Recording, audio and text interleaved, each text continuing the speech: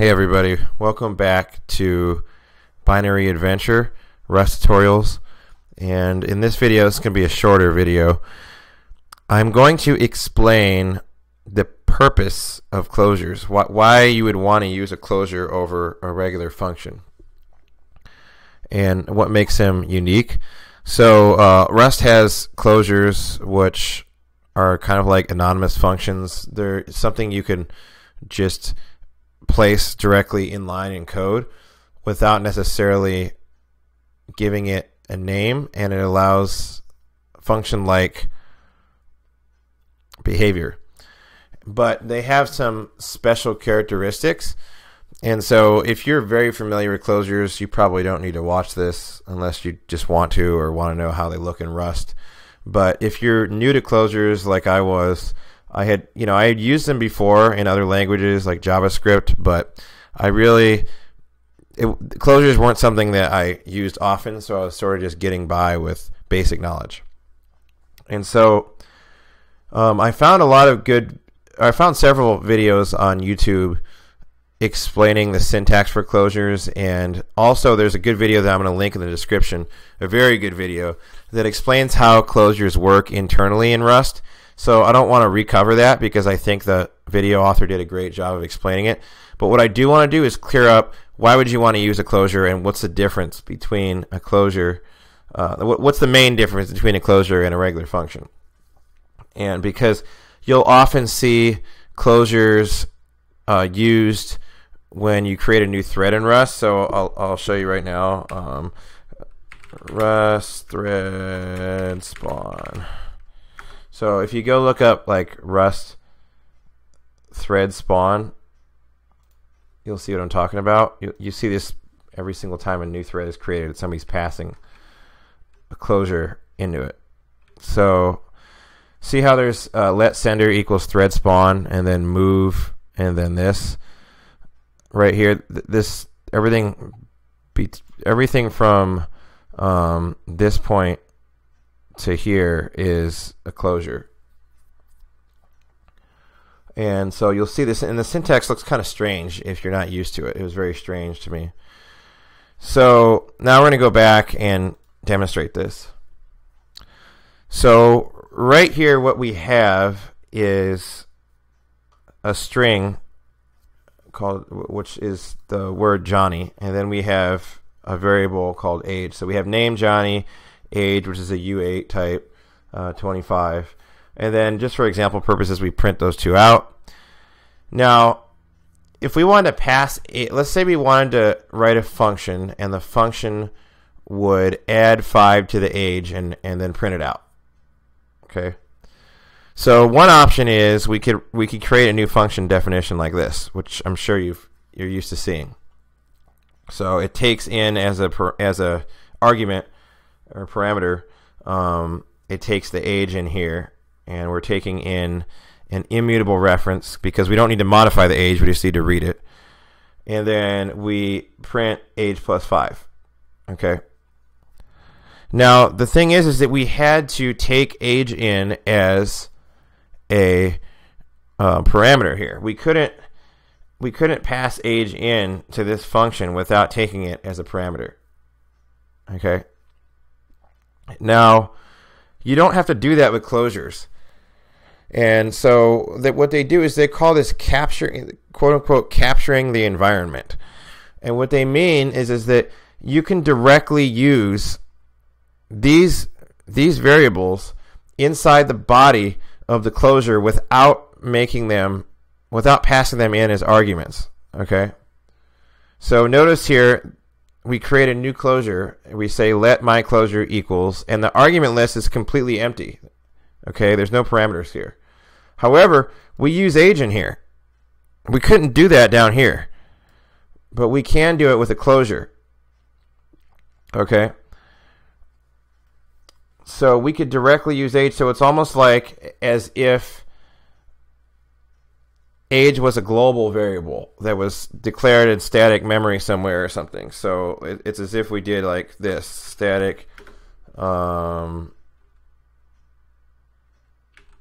age U8 equals, 25 like this. It's as if we did that, because now this would be essentially a global variable or have a global scope, but it would still be thread local, but it would have a global scope, and then this function down here could actually access it because it's declared outside like this, outside of main. But we don't have that, so we don't even need to do that if we're using a closure, because the closure it captures age from here directly. That's the primary purpose of a closure versus a function. So I'll go ahead and run the program so you can see the output. So you name Johnny, age is 25, age plus 5 is 30.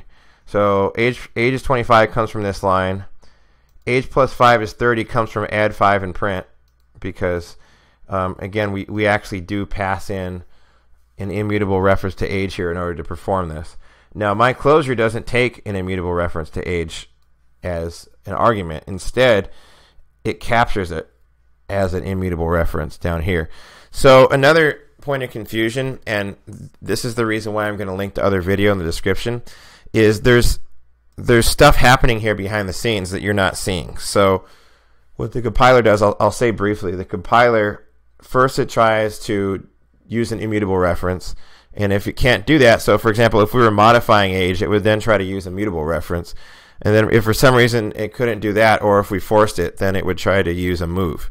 So it tries to use the least aggressive method of occupying age, but it's doing all this behind the scenes. So it looks confusing because you're kind of wondering what's going on here, whereas here it's explicit. We're saying age is an immutable reference, or essentially a shared reference, okay? So that's the main purpose of closures. And just to illustrate this point a little bit, I'm going to do global age. Global age U8 equals 25. And then I'm going to add another function. So let's see, it's going to be add 5 to global age. And it doesn't need to take any parameters.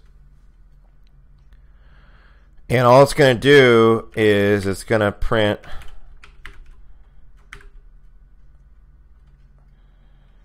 global age, or global age equals, and then we're going to use global age plus 5. Okay, so we'll just do that call here, add 5 to global age.